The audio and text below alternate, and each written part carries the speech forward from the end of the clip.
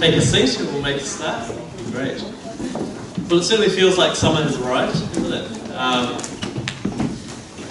Nice to see everyone starting to get out and about. Certainly, following all the lockdowns, I think we can all agree that it's a real blessing that we can meet every week. Sort of treasure these moments, whereas before perhaps it was taken as something that we could almost count on every week, whereas now we get through every week and hope that we don't have to go back into lockdown. But look, it's great, isn't it? And a real privilege here in New Zealand to be able to have that freedom. Family and I went out to the night markets for the first time in a long time, and it was great to see so many people out and about and supporting the locals as well, enjoying food and time with friends. And I hope everyone here's made some plans to relax and enjoy the long weekend as well. Okay, let's pray. Father God, thank you so much that we can meet here in person, enjoy each other's company, and enjoy your company together. That we can sing songs of praise and worship and really lift your name on high. We pray, God, as we spend this time together this morning, that you would really speak to us, encourage us, help us to be better witnesses of you and all that you have done for us. We just pray for this time again that we have together, that your word would speak to us. In Jesus' name, amen. I'd like to invite Natalie and the music team up to lead us in song.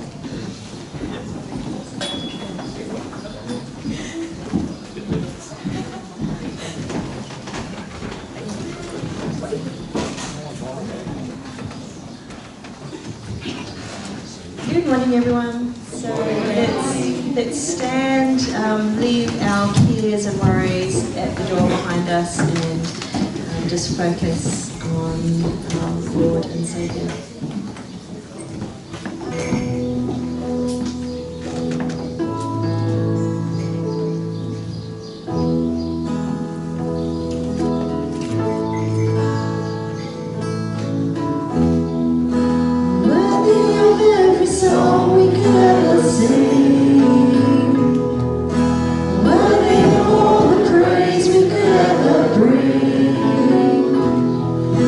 Worthy of every praise.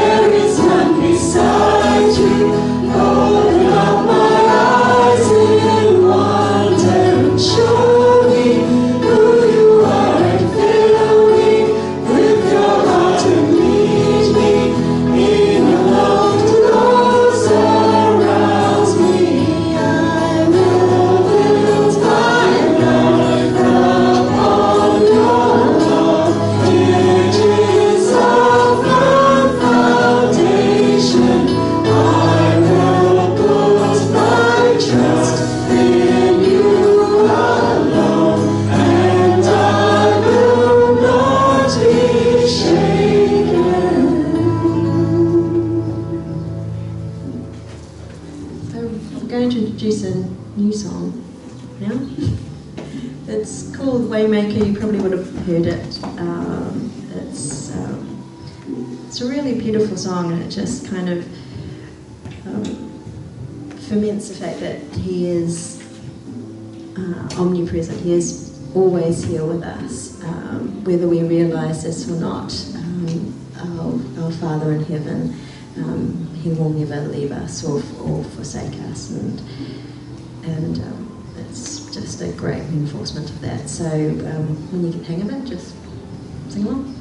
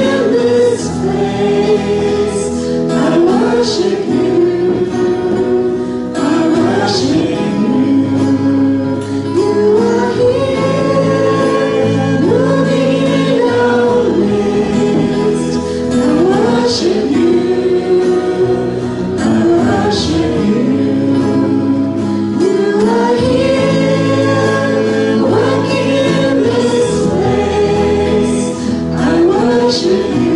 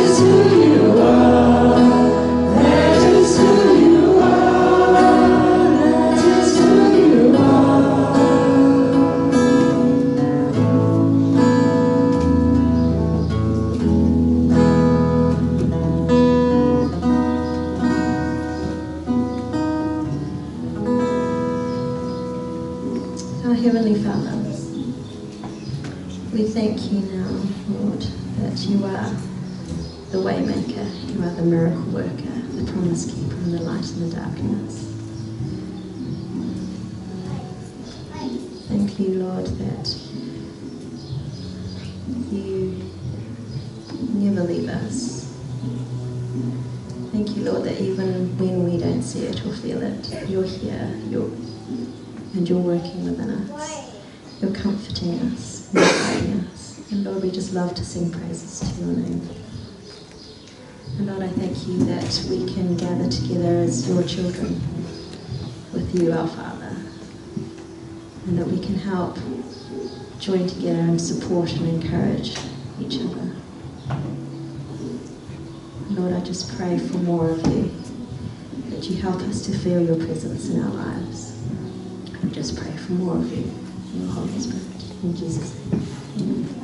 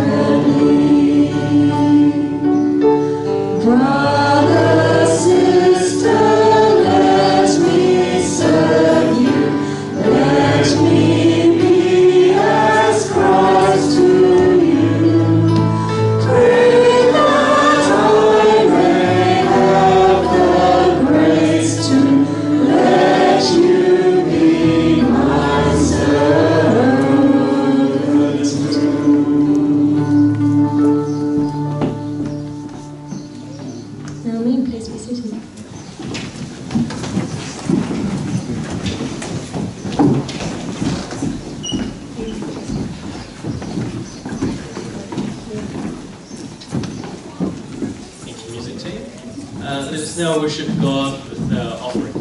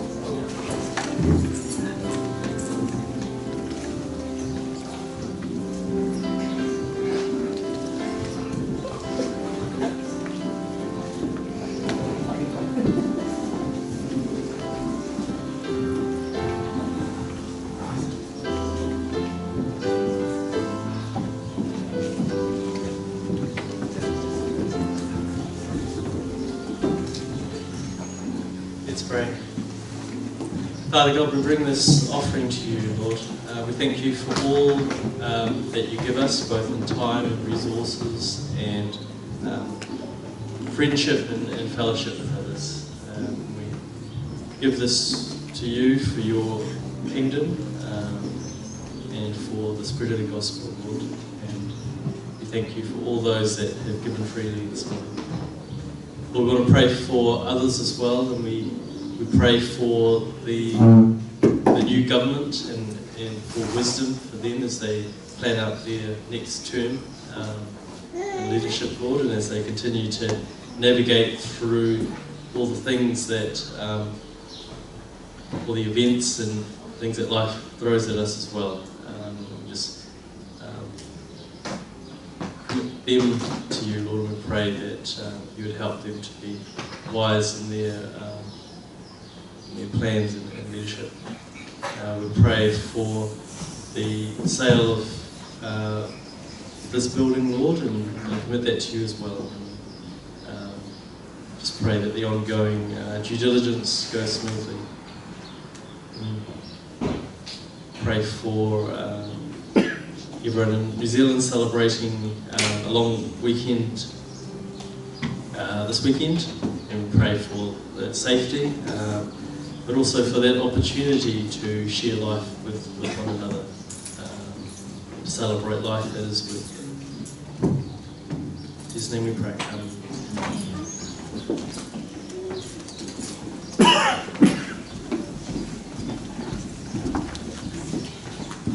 It's now time for the children to go to Sunday school, and as they do, let's take the moment to greet someone around you, and then we'll have the Bible reading and sermon.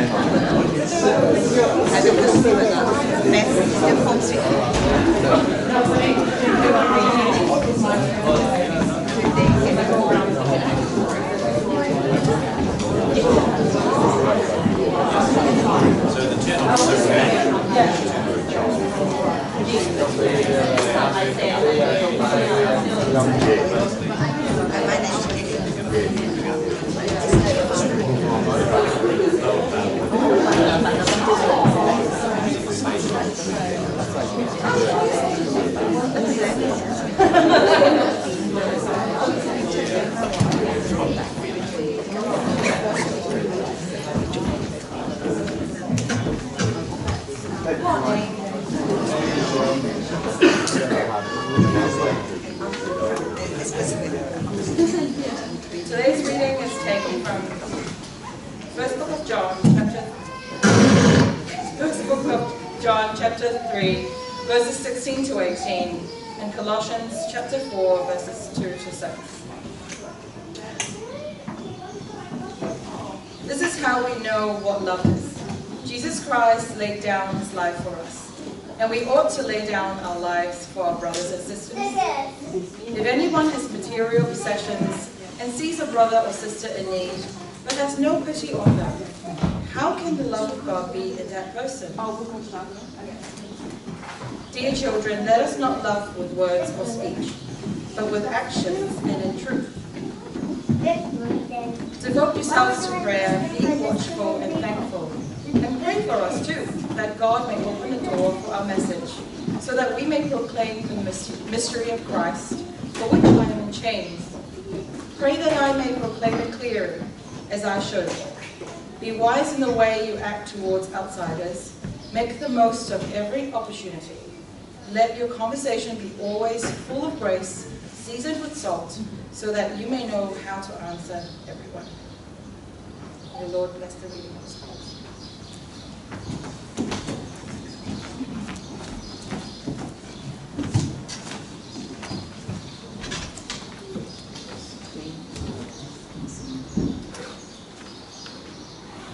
Hi everyone. Whoa. Good to see you. How are we? Enjoying this long weekend? It's nice, isn't it, to be able to have a Labour weekend which is warm weather. It's so warm. Most of us are probably here because we haven't gone away, but maybe you've done some enjoying of the time.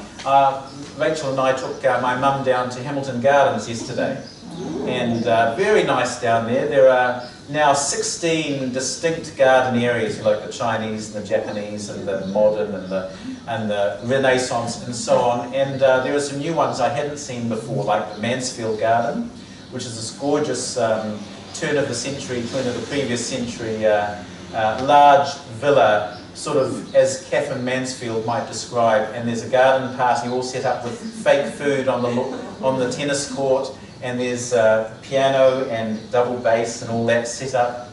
And there's a gorgeous Model T Ford or something like that, replica, just wonderful. And there's a surrealist garden, which you go in, there's these giant, weird tree things, which are basically these shapes, and they've covered them in ivy.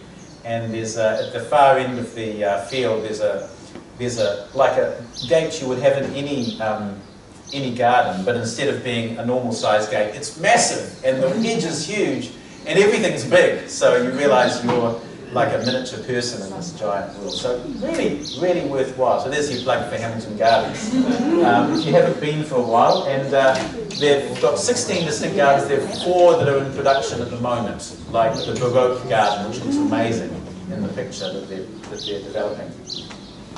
And thank you for those songs. Natalie's probably gone. She was saying that song, Brother, Let Me Be Your Servant. It's about 40 years old, isn't it? Written here in New Zealand. Beautiful song. She said it's so old it's new, you know. And perhaps not as old as some of the songs that John enjoys singing. They're a bit older than that. So 40 years seems old to some people, but maybe to others not so much. But wonderful to sing that. And obviously that fits in with our theme today very well. So full marks for being very thematic there. Wait for the Kindle to come up to life. So not quite 40 years ago, but 20 years ago, CGI began replacing normal flat cartoon animation in our movies, a bit more than probably 25 years ago when Toy Story came out.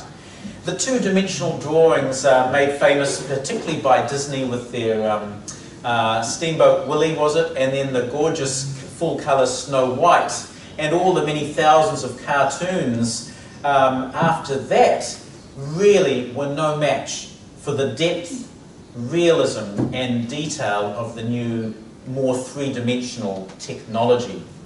From early efforts like Jurassic Park and Toy Story to the sophisticated Avatar and Lord of the Rings, which New Zealand can quite rightly be proud of Weta Digital's efforts there, we realised that if you've got enough money and skill, then you could actually put any story you like on the screen. There is now no limit, is there, to the imagination of, really the imagination is the only limit. So, but good CGI is only part of it, isn't it? Really, was it really necessary to redo the Aladdin movie or the Lion King movie, as good as they were? I haven't seen Aladdin yet because people said it was not good, but you can talk to me after that.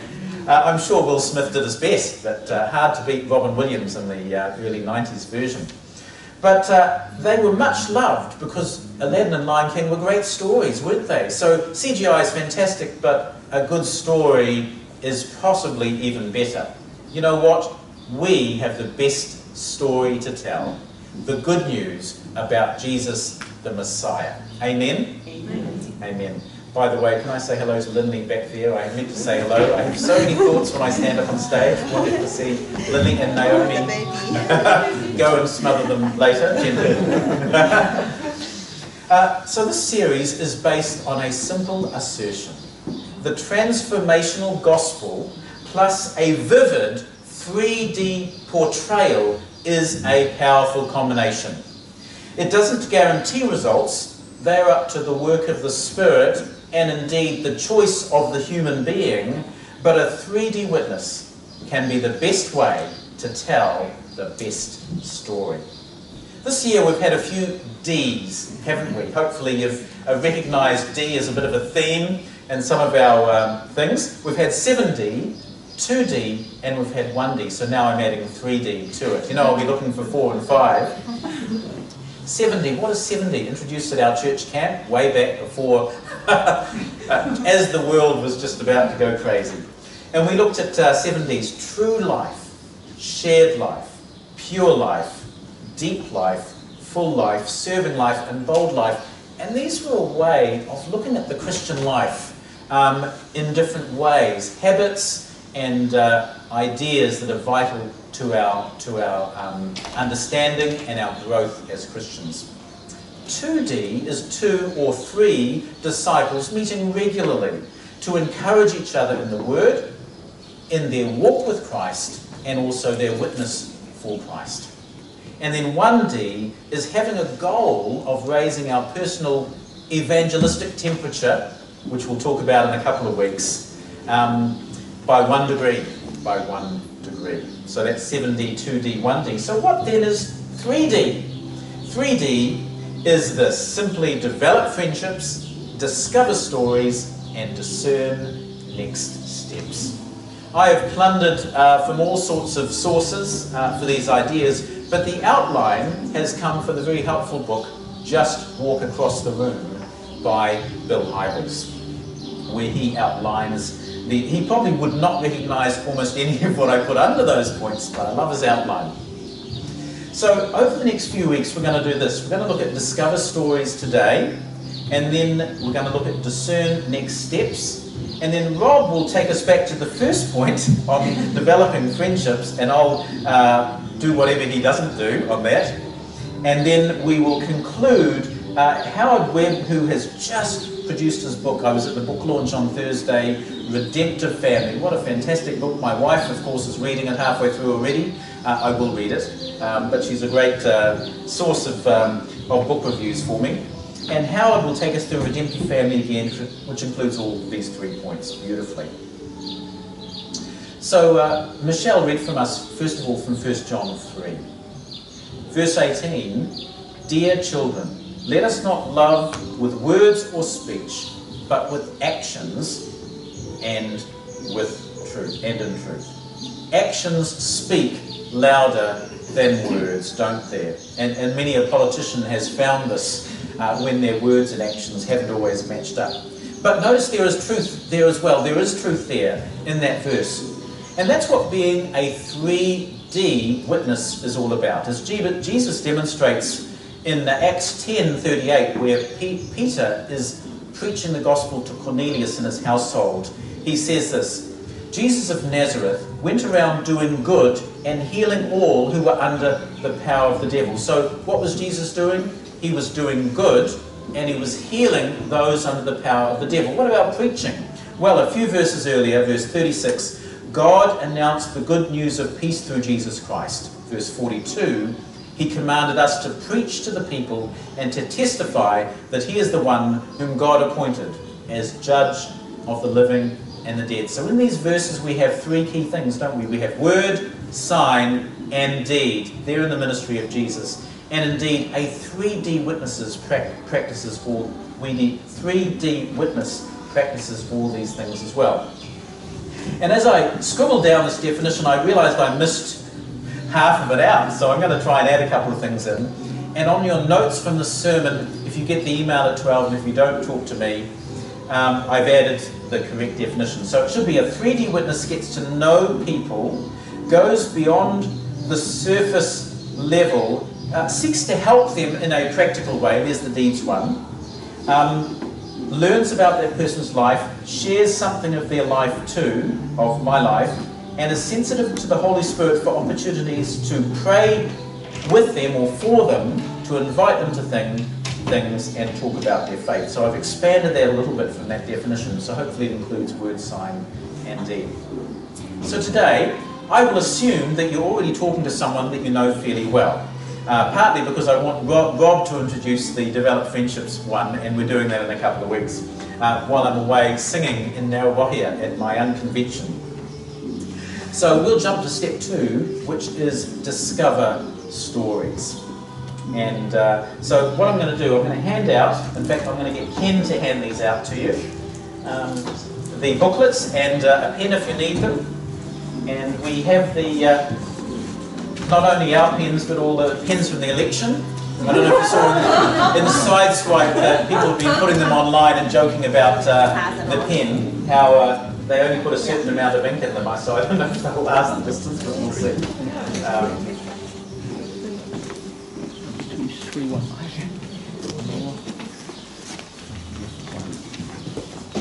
So what I want you to do, make sure you get a pen and the booklet and write your name on the top.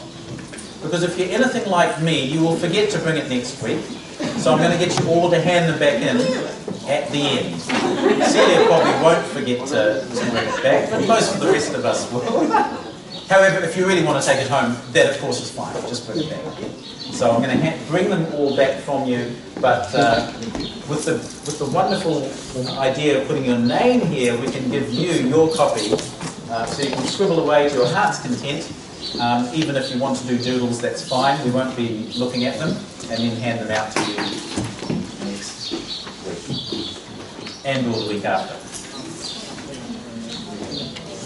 So turn to page 7. We're going to go straight to Discover Stories, page 7 of the booklet.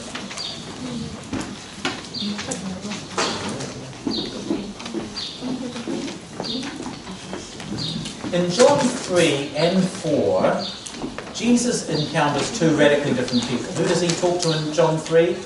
Nicodemus, a religious man, cultured, powerful, educated, influential, and so on. And in chapter 4, the opposite.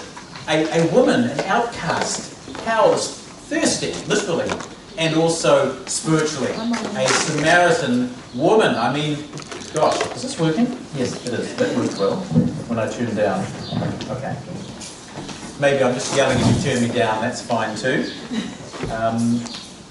And Kevin Harney, author of Organic Outreach, who came up with the 1 degree rule, points out some helpful principles. So I just want to look at those with you from these chapters. So as Jesus talked to Nicodemus and the woman at the well, he talked about what was on their minds, didn't he? Nicodemus asked him a question. He was interested in who Jesus was. The woman was interested in water. She was at a well. She was also curious. Why did a Jewish rabbi ask her, a Samaritan woman, for a drink? So in the same way, we too should take time to talk to people about what is on their minds, what is on their hearts, what they're interested in. And so the first principle there is talk life. Talk life. And life might be rugby, gardening, job, kids, weather, whatever. Talk life. Hopefully you get beyond weather soon, although that's always fascinating to most of us. Secondly, Jesus wanted Nicodemus to be born again and freed from that empty religion and experience a vital relationship with God. And for religious people, this is very often what they need to really realise it's not just about going to church or reading the Bible or saying prayers or joining study groups, but it's a vital relationship with God. And Jesus understands. No, he already knows that Nicodemus needs this. Often we don't always know what people need straight away. And he wanted the woman to drink living water that would quench her soul for the rest of her life and for eternity. So in the same way, all of our outreach must be driven by a love for God and for the people who need to know this amazing grace. So because of our love for people, as we're talking with them, we're thinking, they need to know God. They need to know God's love. And if I love them, I want them to know that too. So that principle, of course, is love. Love is the second one there, so jot that down, love. Nicodemus and the woman had questions, and Jesus not only listened, he heard them. As we help people move toward God, we need to listen, invite questions, and really hear what people are wondering about. We're going to look at a little bit at this today, and we're going to have a little demonstration. And if there's time, which I hope there is, you'll have a little practice. So the principle here is, what is the principle? Listen, thank you. Listen. The next one, the master looked at Nicodemus and asked, "You are Israel's teacher and do not understand these things?" Ouch! The last thing a religious teacher wants to hear is, "You don't get it." Ever tried to say that to your lecturer? You just don't get it. And of course, Jesus gently asked the woman, "Can I meet your husband?" I find that funny. This is Kevin Harney's words, but we all know Jesus says, "Go call your husband and come back." You know, he doesn't quite so gently, "Can I meet your husband?" But it's very similar. But in both cases, the hard questions, it moved the conversation forward and deeper because they were getting more closer to the bone, if you know what I mean, more personal, more tricky maybe for the person, more risky for Jesus, but he didn't mind taking risks. So be willing to ask tough questions, but do it with a gentle heart. So here is the principle: ask the hard or tough questions gently, but really can move the conversation along quite rapidly from this level to, whoa, this level, with a good, more challenging question. The next one, Jesus told Nicodemus that unless he was born again, he would not see the kingdom of heaven, as we've talked about. He told the woman that she would never have her thirst quenched until she came to the source of living water. We need to gently but clearly speak the truth. So the principle here is to speak the hard truth. I think Kevin is quite a gung-ho guy. I've met him, a wonderful guy, and he likes hard stuff. But speak the hard truth, or speak the real truth, speak the honest truth, whatever you want to put in there.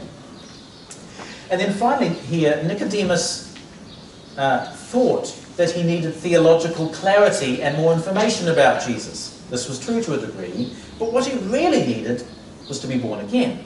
The woman came believing she needed water, that was true, but she was satisfied with water for a day, and Jesus wanted to give her water for eternity. I really like that. So as we learn about people's felt needs, we should see the real needs that Jesus wants to meet.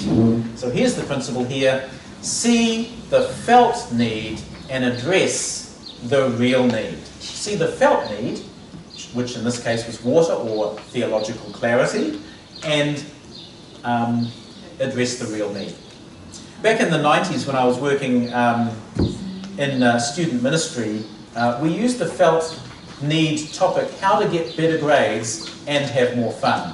And we had this book that we gave to students, and they filled in a form, student lifestyle, and then we called them up, and some of them turned up to receive their free book.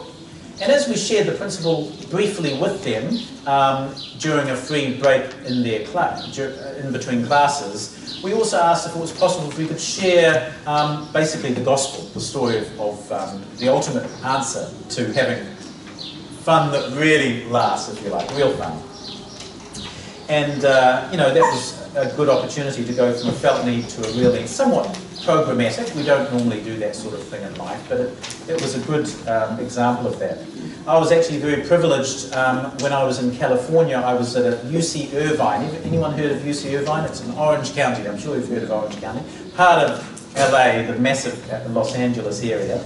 And we had the author of the book giving the talk, and then people came and filled in cards and we followed them up. And I met a Korean guy and shared all this with him, and he accepted the Lord. And I was back in New Zealand, and he made contact with me and shared how he was going. And that was just a delight. I think he wrote these things people used to write back in the day called letters and posted it to me, pre-email. So that was delightful, going from felt need to real need.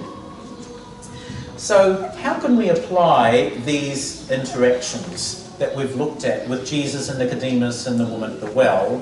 The key thing to do is to ask questions and see where the conversation goes. Michelle read from us from Colossians 2, and verse 6 tells us, "Let your conversation be always full of grace, seasoned with salt, so that you may know how to answer everyone." I love that idea of being seasoned with salt. What does salt do?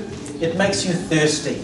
So it creates a hunger, or to have a drink of water, possibly, or a thirst. So we look at successful conversations, point B in your notes there.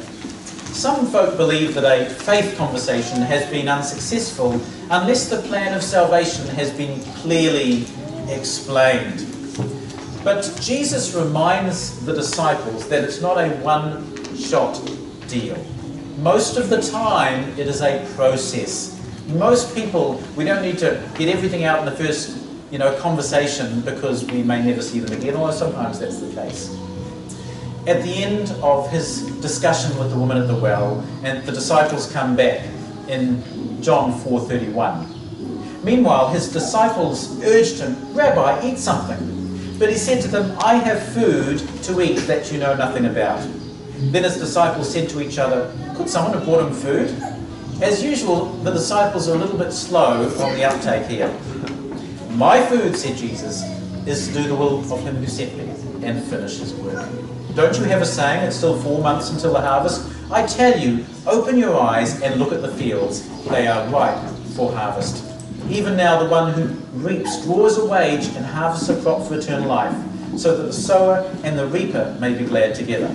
Thus the saying, one sows and another reaps, is true. I sent you to reap what you have not worked for. Others have done the hard work, and you have reaped the benefits of their labour."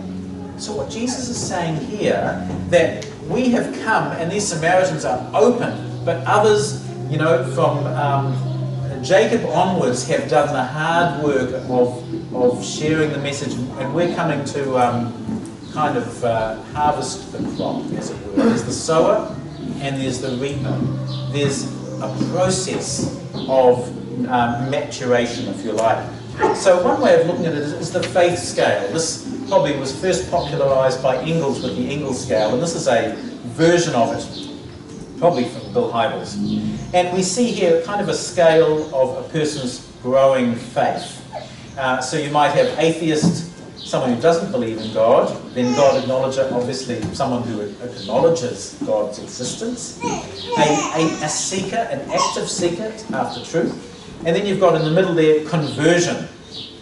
And then in the Christian side, follower, owner, and reproducer. Now, owner doesn't mean you finally own property in the Auckland housing market, great as that might be. But owner means that you are like a church member, or a disciple, or someone who is serving, or committing more, giving, tithing, whatever. So a sense of I'm not just showing up. A little bit more than that. And a reproducer, of course, sharing their own faith with others. So people are at different points along this faith scale, aren't they? Our job is to encourage them to take the next step. As we listen to the Spirit's promptings, this gets easier with practice. In the questions for this sermon, I asked, is there someone that you might know that you... and where might they be on this chart, on this scale, and what could you do to nudge them along in the scale, realising that it's in partnership with the Holy Spirit. He is the one moving people closer to God. Okay, so that's looking at the idea of success. What is success? It's simply being available, really, isn't it, to share whatever we do, at whatever stage people are at. C, getting to know people. How do we deepen our relationship with others? We ask questions. We ask questions. Here are some basic ones. Where did you grow up? Where have you lived? What was your family background like? What is your current family situation? Married, single, children, etc. One good question might be, who is in your household? It's a little less kind of judgy, you know what I'm saying? Are you married? Maybe you don't want to ask that in many cases. You just want to say, so who's in your household? That's a lovely general question. Who's in your whānau? Or something like that. Where do you work? Rather than where do you work, you might say, what do you do with your time? Because some people can't work, don't work. What's work? Whatever. Finished work. That's fine. What do you do with your time? What do you like about... And of course you can follow up with that. And then what do you do for fun? Or something like that. As you build trust with people, you can ask perhaps a non-threatening question about their beliefs, and there's a couple of good questions there in the next slide. Thanks, guys. Next slide. So I'd be interested in hearing about your spiritual journey, or may I ask you about your religious background. I'd like to hear where you are on your journey toward God. Let's face it, those are fairly, those are more personal things, particularly in our culture. I think we've convinced ourselves that you don't talk about, what is it? Religion, or politics, or sex. Maybe those are the three things we don't talk about. But it seems to me we've been talking about politics for the last, I don't know how long, so we might as well talk about religion. I'll leave you to talk about sex. And some good follow-up questions that you can ask there. Now, I find for me, once people know I'm a pastor, it's always in their mind. I'm talking to Andrew Cox, he's a pastor. It's always there. And so it comes up. You know, someone was talking to me the other day, and so how's the congregation, or whatever. And it's very easy for me to say, ACPC, great church, love the food, wonderful. We're moving, by the way, we're moving, that's exciting. So there's lots of great things I can talk about. But, you know, there's an opportunity then for me to then do what? Ask them about their religious. Have they got any religious background? Any faith connection? Where are they at on the journey? So an opportunity for me to go to the next step, but I do have to kind of make that choice. Otherwise, I can rave on about the wonders of ACPC to my heart's content. But you know, there's an opportunity there. I'm sure we all have those opportunities, don't we? Yes, nod, you do. But whether we take them is the key. D, principles for good listening. We're just going to rattle through here, and then I'm going to model something for you. First of one is tune in. Look at the person. Show visual and verbal approval. 100 years ago, I did this course called Micro Skills, Micro Counselling it was, Micro Skills. Looking at these kind of things, they also included paraphrasing. You know, repeating, not necessarily verbatim, but sometimes pretty close to it, what the other person has said, so that you show that you've understood them. So you fell off a horse. Tell me about it, or whatever. And trying to avoid talking about yourself. This is the great challenge with tuning in. You don't suddenly go, wow, that reminds me of my horse riding days, etc. Forget your horse riding days. We want to tune in and listen to the other person. Use conversation expanders. You know, the most powerful words in the English language almost are who, what, where, when, why, and how. 5 W's and an H, as precepts will tell you, calls them. K after calls them. So, wonderful questions, just to expand things out. So, for example, they might say, I'm into archery. Archery, fascinating. Archery, I know nothing about archery, but that's okay. Where do you practice archery? Maybe I've seen some things over at One Tree Hill. Do you do archery over there? Who got you into? How did you get into archery? Why do you do archery? Why is often a little bit more sort of pointed, isn't it? But it's to be used. Sometimes we use why, say why in a different way. So use what as a fake why question. So what about archery intrigues you or something? You know what I'm saying? That's a little bit better than why. Why must you do this? Okay. Where are we? Find common ground, not your pet hobby horse. I'm guilty. I'm guilty. We're talking. I find something, I latch onto it. Wow. I want to, you know, you're talking about, I don't know, Lord of the Rings. Yay, I'm going to talk about all what I know about Lord of the Rings. No. I want to tune into them. So I think, wow, he's sporty. I hate sport. But I'm interested maybe in health and fitness. Say, hypothetically. So there might be some common ground there. Or I watched the Bledisloe Cup, hypothetically, and I could talk about, so there's some common ground that we can find, possibly, even if I hate sport. You know what I'm saying? Pick up on the big issues. What are their dreams, concerns, needs? I love this because they're actually not that hard to ask. Once you've talked for a bit, to ask someone, so what are your hopes? You know, 2020, crap year. What are your hopes for 2021? 2031, you can really push it out, push the ball right down the other end and ask them that. And then ask wondering questions. A set of 3 questions which go progressively deeper. And there's 99 of them that I've put the link on today's email. And I just changed the kind of evil and suffering questions to 2020. So, how has 2020 affected the way you look at life? 2, what conclusions have you drawn about the nature of humanity? 3, do you believe there's a solution to the problems of racism, injustice, sexual abuse, and even pandemics? So obviously I've gone quite deep in that 3rd question, because that's a what is the solution to evil question, and of course we have the solution, but we don't necessarily rush in with that. But that's a way perhaps of moving the conversation along. Wondering questions, as it says there, are non-threatening, communicate humility, allow people to discover truth for themselves. So we're not wanting to be manipulative here, but can really open up the conversation. So I have found a volunteer in Rob Thong, and he and I are going to model something for you. So we'll grab a couple of chairs and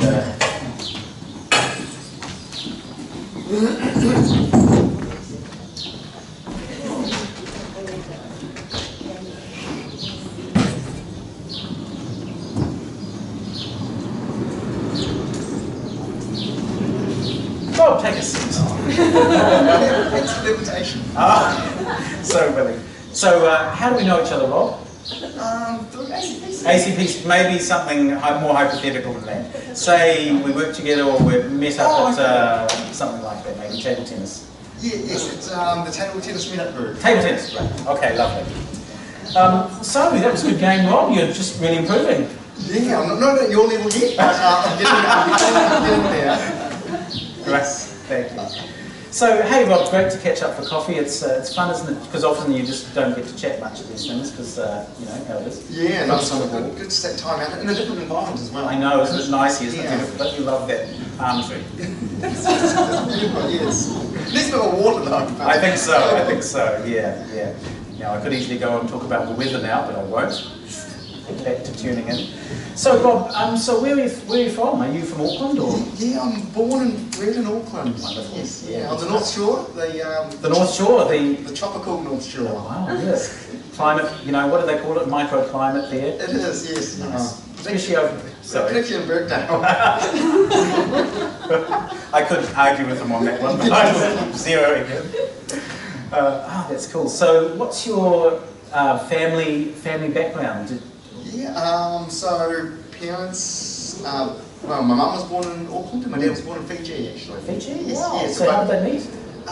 In Auckland, so my dad, he migrated to New Zealand in the 60s I think, and then I think my mum's mum introduced them, because he, Wow. yeah, so I think... It wasn't an arranged marriage, was it? No.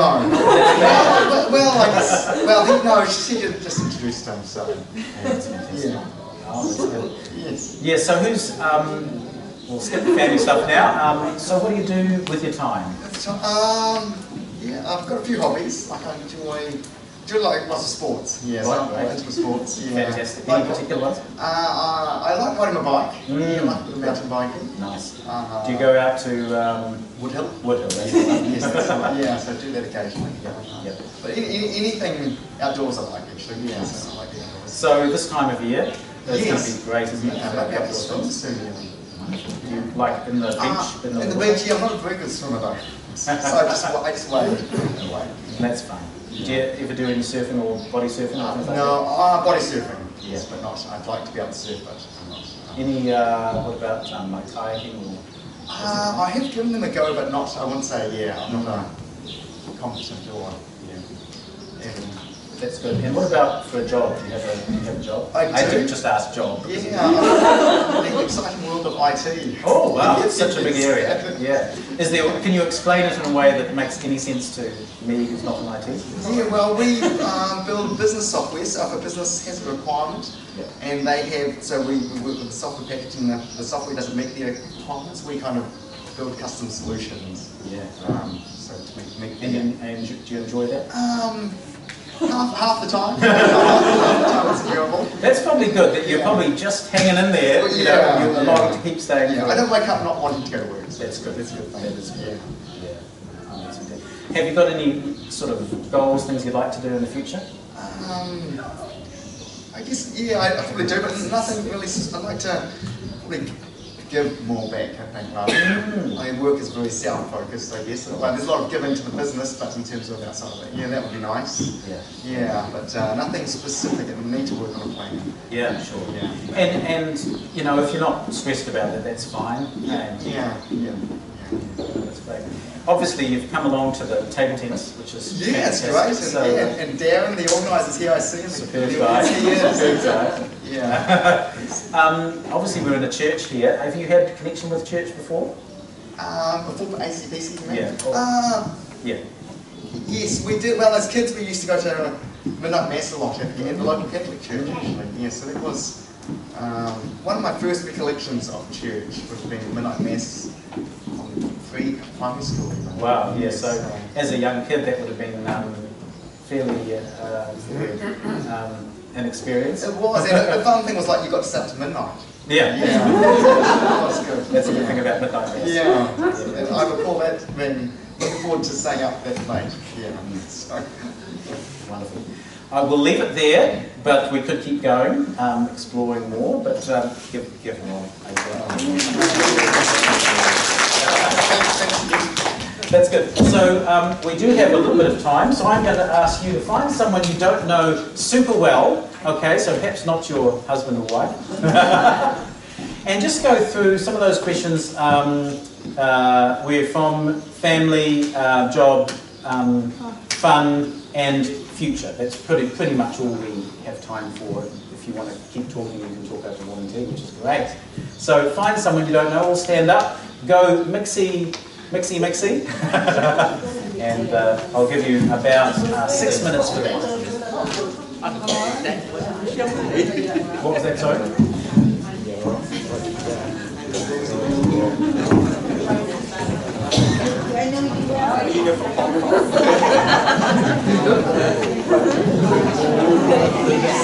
I'll ask you something.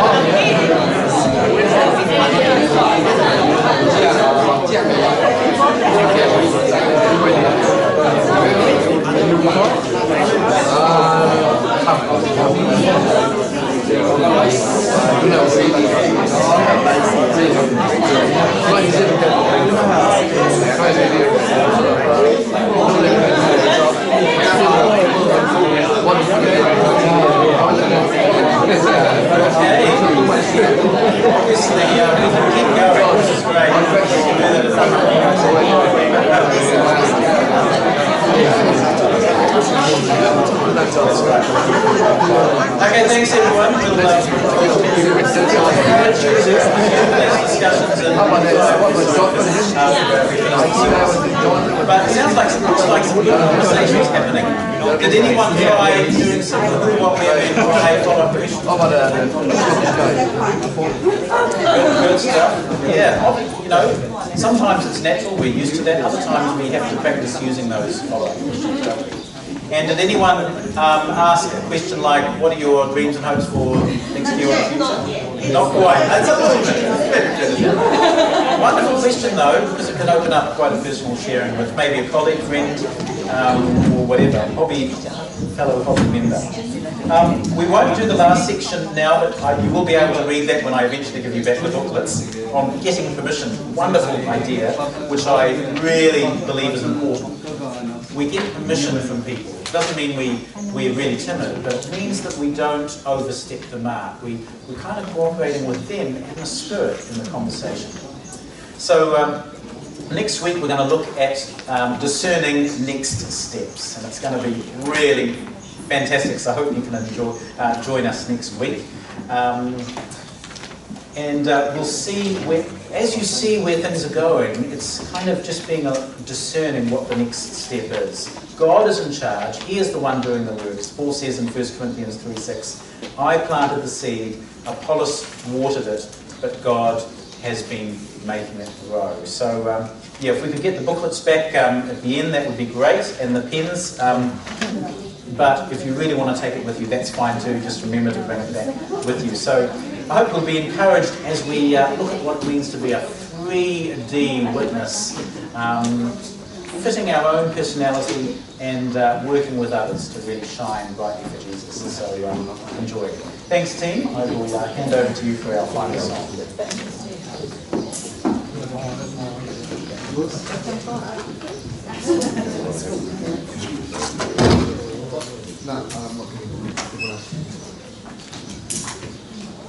Let's stand and sing.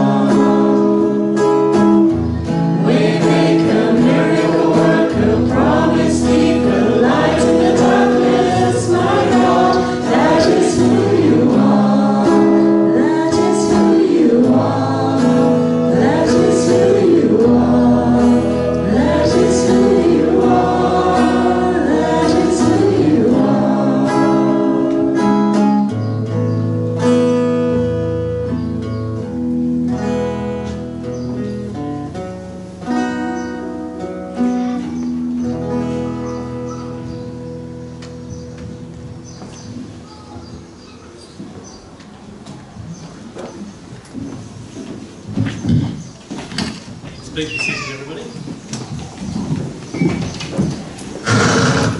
Well, before we conclude the service, I'd just like to highlight a few announcements. Just got a copy of the guide. On the inside page here, a couple of things. I've got establishments as usual, but the reminder that the church lunch is in a few weeks' time. Next week we will provide more details and all the details on that, what you need to know.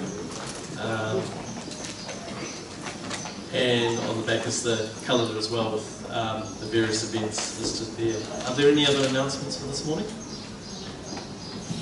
If not, I'll invite Andrew up to give the benediction.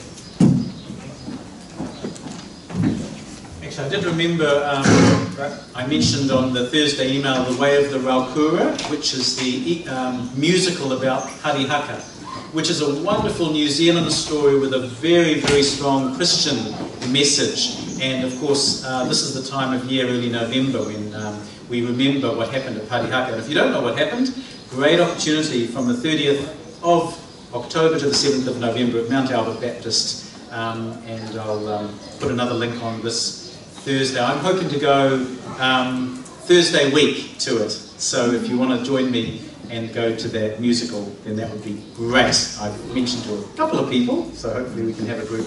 And I've got some friends. You probably all know people who are in it. That's the beauty of these things. So do continue those conversations, not only with each other, but maybe this week. You feel like there's an opportunity to go a little bit further with someone who has been more of an acquaintance. So I'd encourage you to be open to the Spirit this week in those conversations. So let's stand together.